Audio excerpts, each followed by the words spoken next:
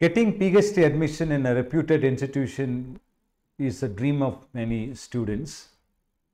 For that, research proposal submission is important in the admission process. Today, I'll be telling you in a brief way how to prepare a research proposal that to be submitted during your admission process. Before even getting into the interview call, you need to submit the research proposal. See, this research proposal, first thing, do not panic. It needs not to be a great detailed way. During the admission process, whatever you submit is a tentative one. So, first thing, you need to have a clear topic, objectives. Probably don't have too many objectives, have 2 to 3 objectives. Then research methodology. What type of methodology and approach you are going to employ in your research, and what are the expected outcome of your research. And you need to tell them, do you have sufficient resources to complete your research, and what's the tentative plan of action to complete your research. All those things you need to incorporate in your proposal.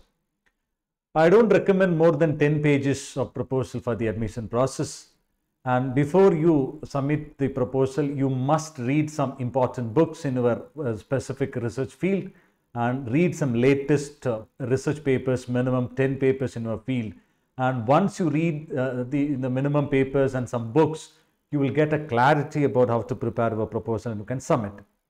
So let me repeat, very simple, have a topic which is very relevant and novel, and what are the main objectives of your research, and what are the methodologies you are going to employ, what are the sources you have, primary and secondary sources you have, and how are you going to plan your study, how are you going to execute your study. All these things you have to add with the proper references at the end.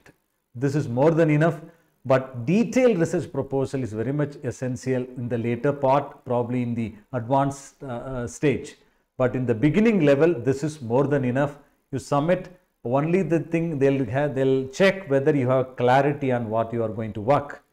Again, it's a tentative. Probably if a guide suggests you to change something, you will be able to change in the future also. But whatever you have a plan, you need to have a clear clarity and know about certain experts, the field, important, latest development, all those things try to include in your proposal. Then that is more than enough. I hope this will be useful. If you find it useful, share to your friends. I'll catch you in the next video. Till then, bye.